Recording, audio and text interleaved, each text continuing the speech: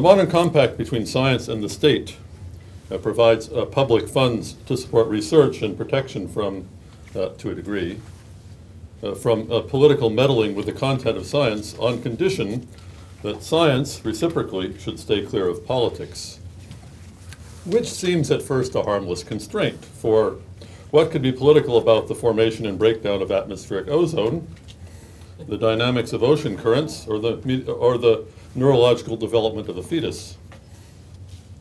Yet, of course, these and many other topics are in fact politically charged, and in our technological age, science is forever spilling over the confines of the technical into spaces with serious financial or ideological implications. The typical response of science has been to reaffirm its asceticism in the form of a claim to objectivity defined by laboratory methods, instrument reading, statistical computations, and mathematical models. This means, according to the ideal of scientific self-restraint, reporting the facts and leaving interpretation to others. But since scientific facts often do not speak directly to matters at issue, this ideal may leave the science powerless in regard to questions that matter. And I might just note here that the issue of trust I'm concerned with is not mainly, though this can't quite be separated out, not mainly whether the public trusts the results that science claims about nature, but what the scientific role permits the scientists to speak about and to expect to be trusted. Crucially, there's also an element of fiction in the notion of wholly impersonal facts. This has often posed problems for established science.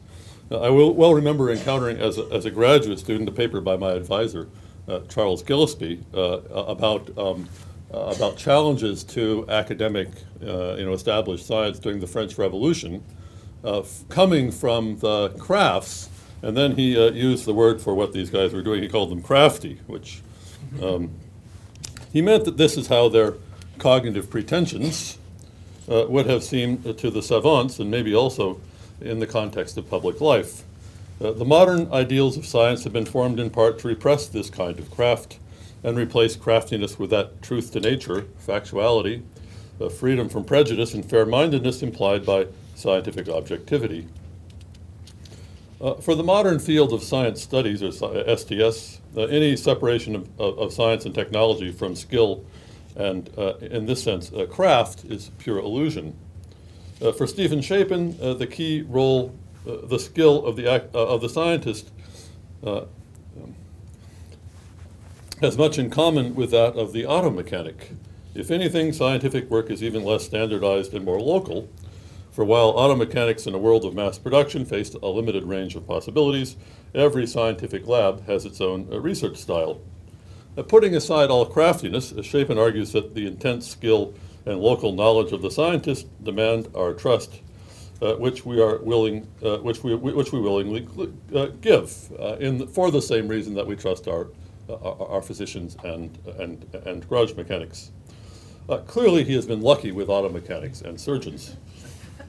But he's right to note that behind the supposed impersonal knowledge of science, as behind the wizard's screen in Oz, is something very human, very mortal, an assortment of local settings where fallible people practice their crafts. The textbook representation of the work of science does not emphasize so much the craft dimension, preferring instead an image of machine-like precision, of precision tools and precision instruments operated by expert experimentalists working according to a plan. It seems quintessentially universalist, and on this point, science studies' view of precision tends in the same direction. Norton Wise comments in the introduction to his edited volume, The Values of Precision, that while qualities do not travel well beyond the local communities where they are culturally valued, quantities seem to be more easily transportable, and the more precise, the better. And lest I seem to be distancing myself from this, it's also one of the key central arguments in my book, Trust in Numbers. To be sure, as Norton Wise recognizes, this ability to travel depends on moving in a familiar world, a world formed by that jealous God precision in its own image. Precision extends over a country by replicating the social and economic conditions that formed it. And a vast infrastructure of metrologists, inspectors, and technicians is required to sustain it.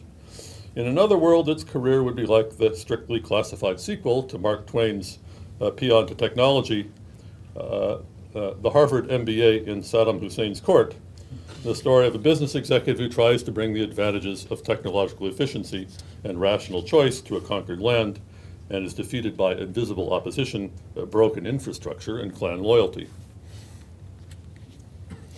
Precision also is a matter of skill, patience, and craft. That is, we don't actually in the end want to put these at opposite at poles and suppose they don't intersect with each other.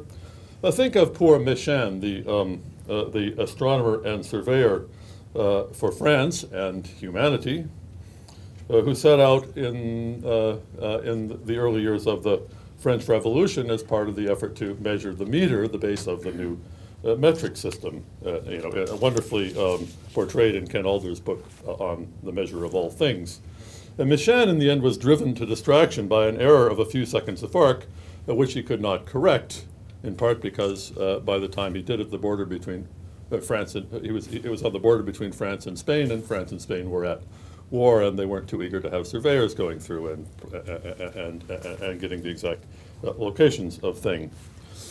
Mechan's desperation and madness exemplify, in a way, the aspect of science stressed by Michael Polanyi, not automatic precision, but an intense devotion to the craft, precision as a craft.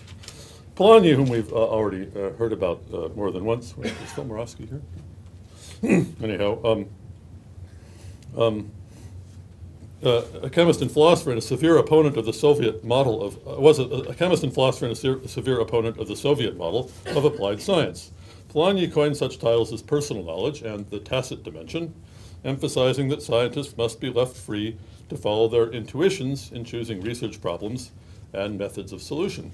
More specifically, he put his confidence in the community of science, which he said is self-organizing in the same sense that a capitalist economy is self-organizing. So actually, I don't see him as exactly merging science with the economy, but developing a strong analogy between the use of local knowledge and community organization within these two different kinds of institutions.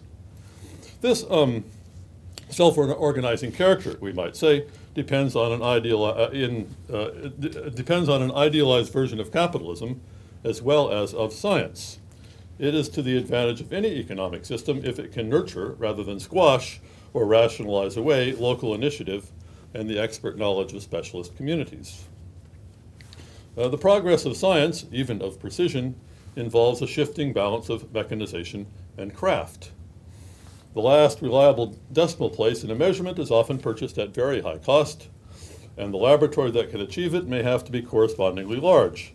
But such a laboratory will be permeated by non-replicable skills of many sorts, joining forces to combat sources of error that proliferate relentlessly as the scale of variability at issue becomes ever smaller. Yet many important components of this work will be pretty fully automated in the form of atomic clocks, sensitive balances, centrifuges, thermometers, and so on. Often, too, a program of measurement will incorporate the power of numerous repetitions, that is, statistics, thus joining brute force to exquisite craft in the clock-like regularity of the statistical recorder. And the automated portions of the work are forever expanding. Brilliantly original but quirky and unreliable techniques get their rough spots sanded down and the conditions within which they work more fully defined. Skilled practices become routine and may, in effect, be incorporated into an instrument. The cutting-edge precision to which scientists of one generation devote every effort will often, in the next, be purchased off the shelf from a supply house and incorporated unthinkingly into work in remote fields by people who don't even understand how the instrument works. By now, this kind of precision is transported readily. That is, this is when precision really travels easily in both material and textual form. That is, both that you can get an excellent scale and with a modest skill get extremely precise values, and also that you can read these numbers and incorporate them into your own work, perhaps. Precision machinery forms the nucleus of a system of standardization that is spread over much of the world, an artificial world in which travel is easy. As with Ann Tyler's accidental tourist who leaves home reluctantly and wants every foreign location to be as much like Baltimore as possible, you can get Starbucks coffee, replace the battery in your watch, and pick up email on a BlackBerry almost anywhere you go. Numbers form the heart of knowledge in an age of information. They make it possible to see like a state, which means extensively and not too profoundly. As the Israeli political scientist Yaron Ezrahi put it, information is knowledge flattened out and simplified. As information, that is to say, if it's going to be information, it should require little by way of interpretation and thus presume no deep intellectual preparation, but be immediately available to almost anyone for do-it-yourself use. Information presumes a world full of self-similar objects and of inhabitants who are familiar with them, as in those old American IQ tests which attributed feeble-mindedness to anyone unfamiliar with Crisco, pocket knives, and golf. Information must travel readily. To allow it to do so requires technologies of distance. And it is for this reason, I think, that information often assumes a numerical form. Numbers, after all, can be incorporated readily into a mode of analysis governed by formal principles of arithmetic or statistics. When asked, as an illiterate Henry Smart is asked in Roddy Doyle's novel of that name, when asked what's 2 plus 2, we do not need to ask 2 of what. Usually it does not matter whether the units in question are atoms or humans, meters, money, or mental test scores. Oh, brave new world that has such numbers in it. This world was not made in a day, but has grown up as an alliance of rationalized bureaucracy, standardized production, and quantitative rules. It is amazingly robust, but it can be subverted. It's customary now to distinguish precision from accuracy, and I'm going to do that as well. Precision is the quality of being definite and unambiguous, which need not signify correctness. I might, for example, be given very precise directions with street names, compass angles, and distances to the nearest centimeter, including minute descriptions of elevators, halls, and doors to travel to the CBC from my hotel. Yet, if written by some Canadian Mephistopheles, they might direct me instead to who knows what terrors of Toronto. Accuracy implies the validity of a number in regard to the location, quantity, or magnitude of a thing. Accurate instructions would have to take me to the right place. Precision requires nothing more than a tight clustering of the measurements, which, like bullet holes made by a marksman with a bias, may be very near to each other but some distance from the bullseye. The densest concentration of shot in the vice president's hunting partner will yet bring down no quail. We should understand that the pursuit of precision is not a timeless feature of scientific knowledge and has perhaps been more closely associated with practical life. I don't actually want to press that distinction, but I do want to emphasize that much precision has very practical purposes. Plato was a famous believer in mathematical reality, but Plato's cave did not allow this pure world to be experienced by the empirical observer. Precise measurement was more important to Babylonian astrology and to the modest Greek effort to save the phenomena with non-physical mathematical constructions than to the geometrical science of the heavens. In Christian Europe, calculating the dates of movable feasts, such as Easter, gave an added incentive, along with astrology, for precise measurement. Precise counts became important in the human sciences to assess the effects of smallpox inoculation and to measure the capacity of a nation to conduct war. Beginning about 1805, the method of least squares provided a standard for the assessment of scientific precision and the management of error. Meanwhile, a new system of mass production with standardized parts made precision economically important. Issues of technology provided the principal incentive for the new bureaus of standards that grew up from the late 19th century in every industrialized country. But precision has become a mathematical topic, addressed in a specialist way by fields like statistics and metrology. Our modern understanding of precision since the early 19th century requires as its twin a sense of the rational management of error. When Lavoisier added 0.868866273 pounds of vital error to 0.131333727 pounds of inflammable gas to give 1.000000000 pounds of water, we say that however great the care he took to try to get accurate results, and he was a very careful experimenter, he failed in his understanding of precision. Those weights were accurate at best to a few significant figures, and it would be lost labor to expend great effort trying to control some source of error that only affected the sixth or eighth decimal. To be sure, scientists still may regard the control of small errors as a requirement of conscientious practice of their craft. But then they depart from precision as the handmaiden of accuracy, and even of precision in quest of efficiency, choosing a moral and in a way irrational ideal, though to be sure linked to a scientific economy of trust. That is to say, a sense of doing the best practice in every dimension of the measurement, even if some dimensions of the measurement don't really have any consequences for the final result. In public and administrative uses, the role of numbers as a technology of distance, and by implication of trust or distrust, is all the more fundamental. The transformation of knowledge into information, with the attendant obscuring of subtleties that demand interpretation, makes objective numbers suitable for widespread diffusion. Tallying a population, for instance, depends on many fussy details of definition, such as what counts as a place of residence, and how it matters whether someone is a citizen and whether they are present legally. It depends also on how the count is administered, including what efforts are made to identify those who do not send in their forms or cannot be found at home. Although census officials recognize that such indeterminacies can mount into the millions, they give population figures to the last unit.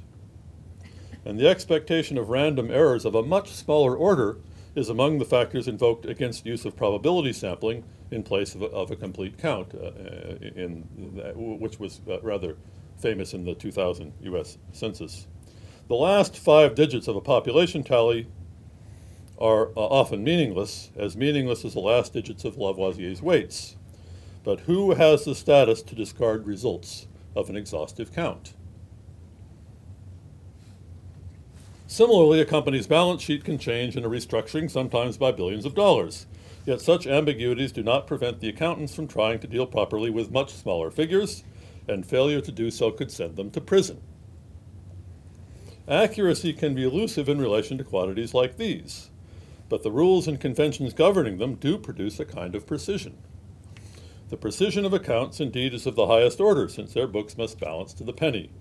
Charles Sanders Peirce once remarked that the vaunted precision of physics, falling far short of that of bankers, was on the order of upholsterers' measurements, leaving little corners of uncertainty where the effects of pure chance might be tucked away. Index numbers such as the cost of living or inflation and deflation of the currency involve sampling and so cannot attain to absolute precision. Yet the numbers are always much more precise and determinate than the concepts or even the entities. That is to say, even the entities often have a certain, ambiguity at some point. The numbers are always much more precise than the concepts and often the entities they purport to measure. Their preciseness follows from the rules and practices of measurement and depends on the credibility of the agencies that gather up and process the data. Assessing the effects of technological change has been particularly thorny. In the United States, the Boston Commission in 1996 recommended an alteration of the index of inflation on the order of a percentage point per year. Protests by pensioners who received annual adjustments based on these numbers assured that no such recalibration would be enacted.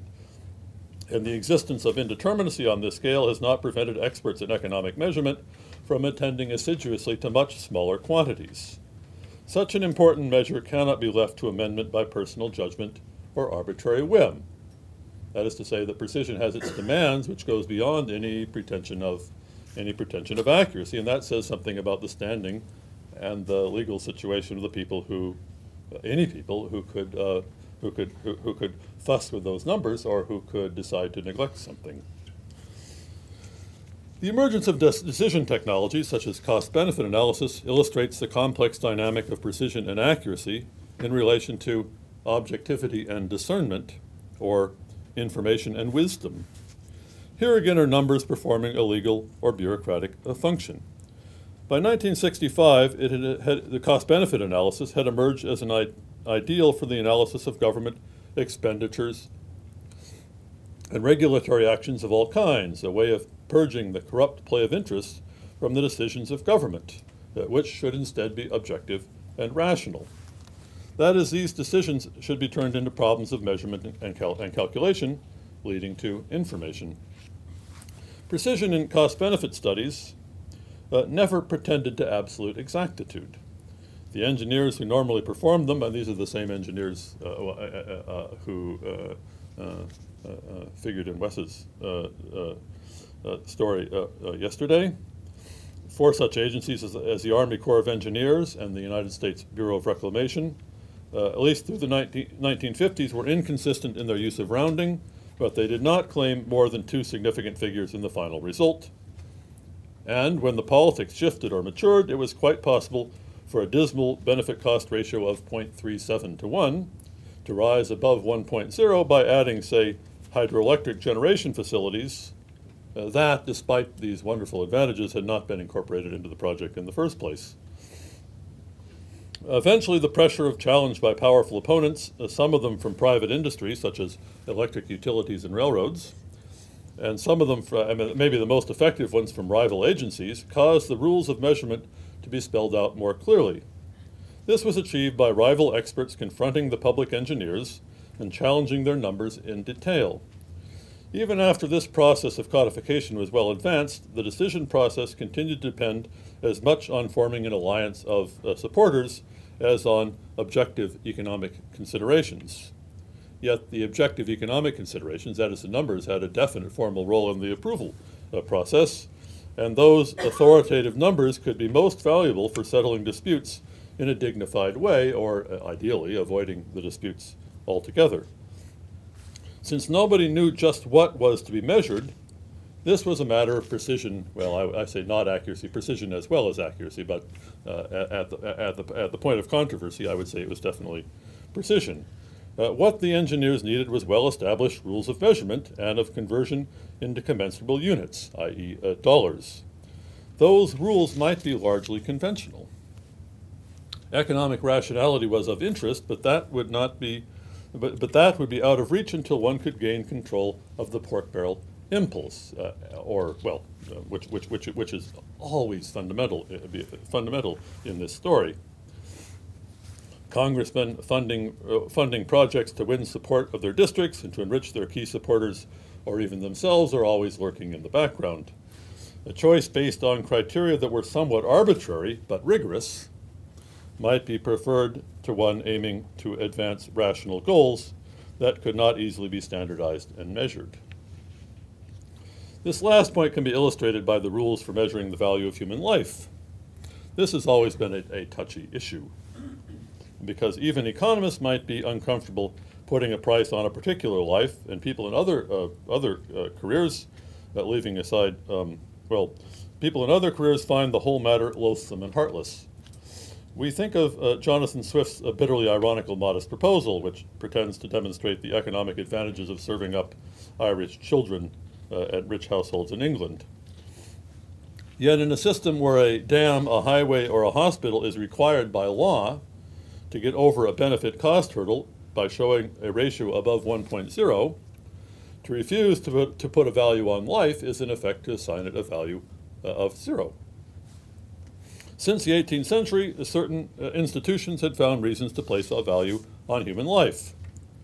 These were life assurance companies. I neglect the mafia for the moment, for which the point was to compensate widows and orphans of professionals such as ministers for the financial loss they would suffer from the death of the father and breadwinner. If his future income and his annual expenses were known, along with rates of return on a safe investment, an actuary could calculate the sum desired.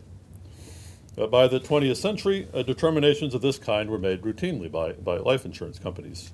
Since they involved the future, they could not be perfectly accurate, but statistics applied to an average life rather than a specific one tightened up the calculation. Often there was more uncertainty in estimating the number of lives saved or lost as a result of constructing a levy or regulating a toxic substance than in the value to be assigned to each. The only problem with this measure was that economists, at least, who took these calculations more seriously than engineers, regarded it as completely the wrong quantity. What does a life insurance number have to do with what it should, how we should value the life of somebody who is going to be killed or saved by some construction project? But its advantage in terms of precision and objectivity outweighed this problem. Though eventually we see the triumph of the economist's preferred standard when the uncontrollably divergent measures of the trade-offs of risk and incomes were tamed through the miracle of averaging. So when they found a way to get a number in the right ballpark using their preferred method, they took that, but until that happened, they used the totally wrong measure just because it produced a number that they could work with.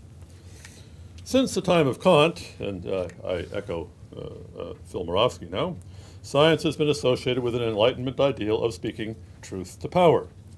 Often, though, the best it can do is speak precision to power.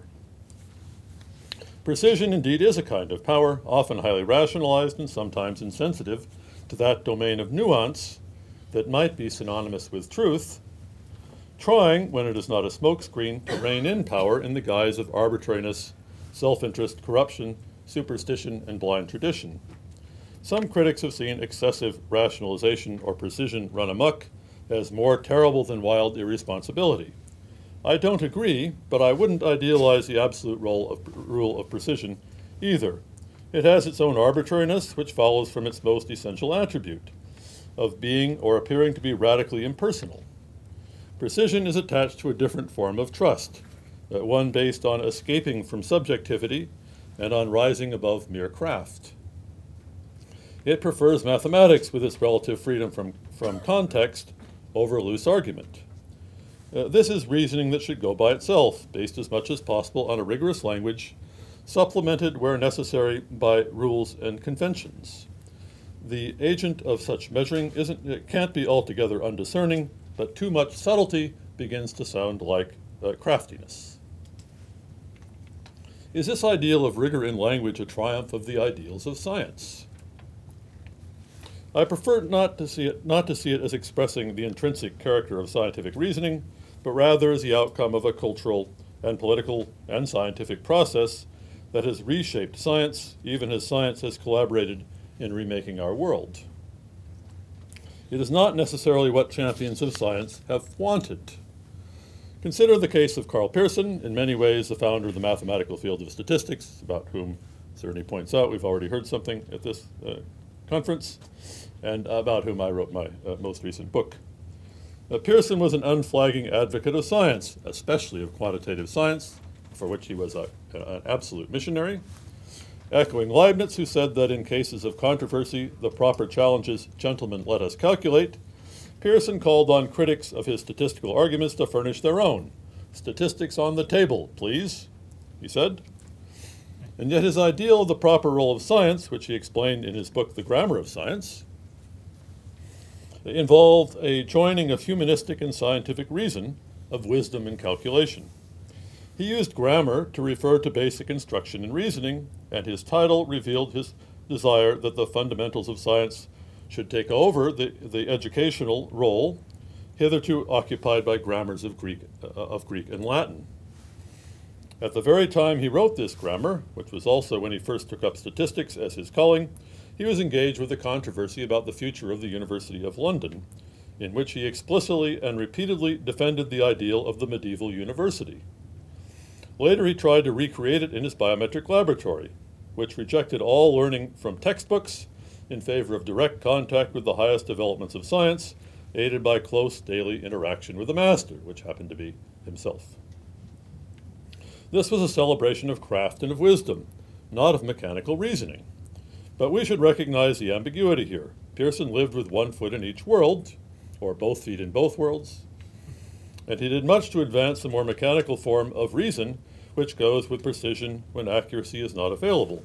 That is, when the real concept at issue eludes measurement. So that on the one hand, he is defending the character of the scientist as a bearer of wisdom who should be able to make sensible, reasonable choices. On the other hand, when people criticized his statistics, he was never willing to say, well, we consider these other considerations as well. He said, statistics on the table, please, meaning you produce your statistics, and if you have yours, then we can talk. But he's not going, that is, he wants it all, and he's trying to get it all into the quantitative idiom, and that is certainly what his legacy entailed. By now, scientists and the public alike have learned to think of scientific knowledge in terms of a strict, controlled reason governed by experimental and mathematical demonstrations. In that form, science has gained a more or less statutory role in certain confined types of public decisions. In therapeutic trials, about which we've also heard here, the protocol requires a certain controlled experimental situation and results that meet a statistical standard of effectiveness. Of course, craft is always lurking there, but craft is its Achilles heel, since its acceptance depends on trust and skill as opposed to well-standardized mechanisms and commensurable measures. That is to say, the points where craft has explicitly entered in, one can be accused of craftiness, and that will be a weak point in the argument. Impersonal scientific precision has become the gold standard of public reason. And in a culture of distrust, who can now speak of wisdom without laughing? Our experts have been caught in their own net. They should speak authoritatively or not at all, and so there is much on which they must remain silent. We demand absolute trust or we dismiss it. The great danger of the self-denying form of scientific objectivity is an ironical outcome of its popular success. Generations of students have been introduced to science as a thing apart, defined by a rigorously quantitative method of gathering data and testing hypotheses. In this discourse, creative insight was reduced to a role in the forming of hypotheses, but never in their validation, and craft skill is rarely mentioned. That is a very high standard of impersonal reasoning, really an impossible standard. A distinguishing feature of the modern subversion of public science is to pretend to take this ideal seriously and to show how actual research involving, for example, environmental or public health dangers falls short, that is to say, where it's not perfectly rigorous, which whatever is. The buzzword these days is sound science. And I echo a bit Chris Mooney, who I think on this point is quite nice. The buzzword these days is sound science, wielded often by self-interested actors who let on that those who depart from this true method of science must be incompetent or corrupt. Not academic postmodernists or social constructivists, but research institutes sponsored by tobacco and oil companies have most effectively challenged or befogged the public voice of science. Anything less than rigorous demonstration, they claim, reduces to mere opinion or even corruption, which cannot provide an adequate basis for decisions that will harm business interests, their own. Doubt is our product, in the immortal words of a tobacco company executive, and doubt can be sown anywhere. The campaign for sound science is at bottom an effort to discredit science, or at least to fashion a weapon by which any particular finding can be discredited if a wealthy institution finds sufficient advantage in doing so.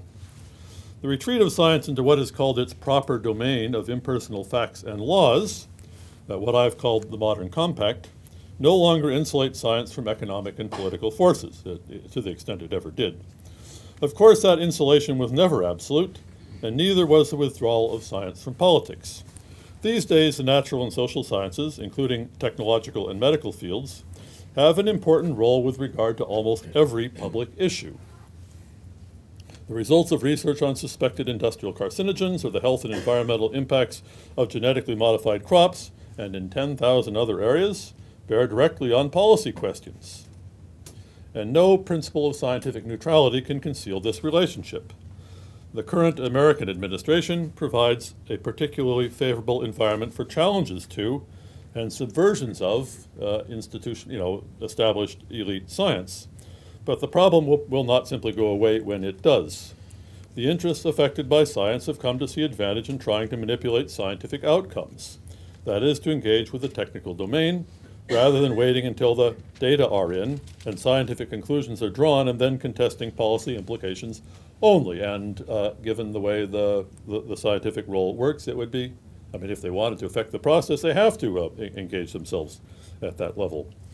This should not be surprising. Often their challenges are disturbingly dishonest, but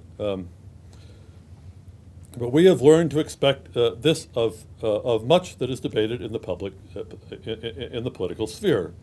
Social science, which never secured the same degree of protection from political suspicion as natural science, has regularly been swept up into a world of demagoguery and pandering. And yet it would be complacent indeed to presume that any critique of scientific claims from outside the elite scientific community must be ill-informed or self-serving. That is, there has to be a way of taking it seriously without having to accuse the scientists of fraud, and on the other hand, without treating every claim as equal. There is more hope in raising the standard of public discussion of science than in trying to shut off debate. Now, the relation of science to public reason seems now to be undergoing a critical shift away from the 20th century idealization of disciplinary autonomy and rigorous objectivity. New scientific practices, including more and more reliance on modeling in order to deal with complexity, have participated in this shift. In the study of climate change, for example, science means at once a drive to get the best possible data and to comprehend rigorously what can be so comprehended, a set of models involving diverse communities of researchers to reveal the structure and outcome of an immensely complex process, and, at the end of it all, reasoned discussion within and outside disciplinary communities to interpret the results. If only it were possible, but science can no longer be protected from politics by asceticism, and it behooves us, I think, as scientists and scholars, to enter more openly, and at the same time more modestly, into the public sphere. Thanks.